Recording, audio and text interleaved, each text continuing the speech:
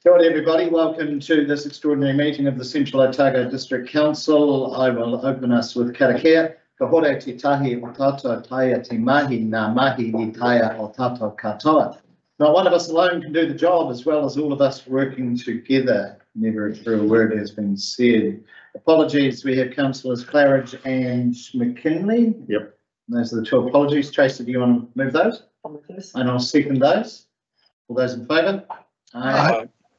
Against? Carried. Declarations of interest, you all know the drill. Keep an eye on your declarations of interest. Make sure you update them and step aside from any discussions in which you may have a real or perceived interest, which brings us to our single paper today, the representation review initial proposal, and the floor is yours, Wayne. Okay, thanks. So we talked about this at the last meeting. However, we found out after that that instead of just saying everything stays the same except for these changes, we needed to fully expand all the different bits and pieces that make up the representation review. And so what you see in the recommendations is just that, with the changes that were agreed upon at the last meeting. So you'll see, for instance, in D4, then Vincent wards will come, councillors will come down from 5 to 4, as was agreed at that meeting.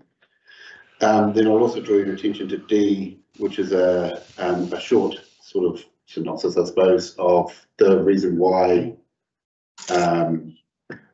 those decisions were made. I'm happy to take questions. Excellent, this makes perfect sense. What we did was we said what we're going to change, but not what we're going to keep. And by legislation, we had to say all of it. So any questions, councillors? No. It aligns totally with what was done, just a bit of a fuller picture. Yeah, I've also checked in with Local Government Commission and they said, yes. All right, on that basis that there's no further questions, I'll move recommendations A, B, C, and D and E. Tracy, do you want to second those? I'll second that. Thank you. Any further discussion, councillors? In that case, all those in favour? Aye. Carried. The date of our next scheduled meeting is 24th of April 2024. And I think that ends the meeting. It does. Thank you, everybody. Thank you. Thanks, team. Thanks.